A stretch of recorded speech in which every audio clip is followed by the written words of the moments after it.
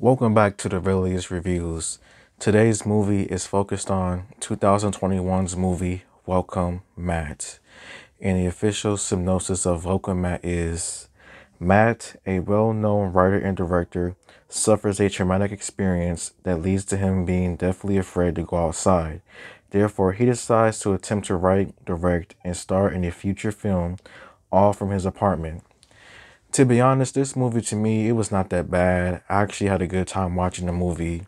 It had some jokes that were hit here and there, and the story itself was pretty interesting with how it was told and just how somewhat different it is going through a traumatic experience while trying to make a feature film in your apartment and everything. Here is my review on the matter. What I first enjoyed about this movie would probably have to be Taj Mowry himself. I think that Taj Mowry did a good job with the acting as he was the main character throughout this entire movie. And as you see in the movie, we see him go through different stages of emotion as he's trying to overcome a traumatic experience, trying to write a new movie that he's been working on for some time now, and is trying to just live his life while somewhat trying to overcome his fears of agoraphobia. I think with Taj Mowry, he did a good job as he showed me what he could possibly do as an actor with how he acted in his scenes and everything, and with other characters as well. As this movie does not have that many characters, and I think he interacted with them pretty well, all of them throughout this movie.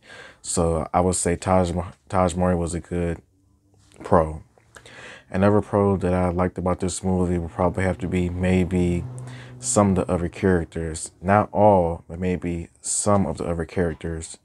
Dion Cole as Naaman Narmond, he was pretty good as well, as I think he was the comedic relief in this movie.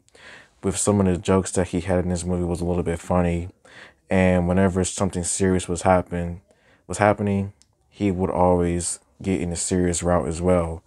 Like in the last scenes of the movie, he tells the main character Matt, played by Taj Mowry, about how life goes on and you can't be afraid to like keep going forward with life after going through traumatic experiences, because life keeps going forward, and if you don't continue forward, it's going to be bad news for you all around.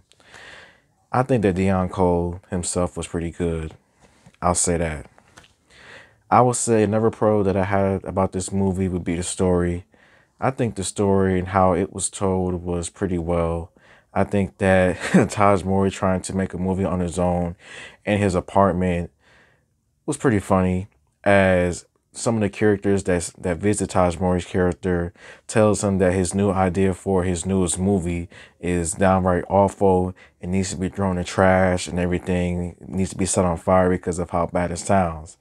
And to me, I felt that was a little bit funny, but at the same time kind of like messed up his confidence with how he tries to do this new movie. But that was my good. Here's the bad. The first thing I did not like about this movie would be probably how some of the other characters were written. To me, I felt like some of the other main characters in this movie was written, they weren't written bad, but it really wasn't anything special about them. Like, you have the girlfriend that's cheating. You have the semi-famous director who's too famous now and everything. You have the mom who tries to do her best but really can't. And you have this cringeworthy character who I found a little bit funny, who just got out of the nut house and trying to become an actor and everything, and possibly trying to put Taj Mowry on a t-shirt. Like, I think that some of the characters could have been a little bit better written and everything. But yeah, another thing that I did not like about this movie was not getting it to the point. Like, throughout the movie, you hear Matt talking about the experience, but not basically explaining what really happens. And throughout the movie, we will only get flashbacks as to what happened. Like, what was the traumatic experience that Matt faces, that Matt suffered from. And I just wish that it would have like explained the traumatic experience in full, maybe a little bit sooner than when it did, because I was like, are they going to talk about it? Like, when is it going to happen? And once they explain the situation, like once they explain like what really happened, you could really feel nothing but more sorry for Taj Morris's character, because what happened to him was pretty awful for anybody. And in real life, if somebody were to go through this and then face that experience. So yeah. And in this movie, what I like about this movie was it tries to be extremely serious, but it really wasn't serious.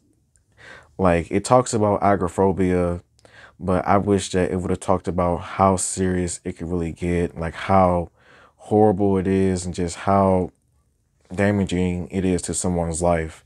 Like, whenever there were serious moments in this movie, some of them were written pretty well, but others were not that special, were not written that well at all.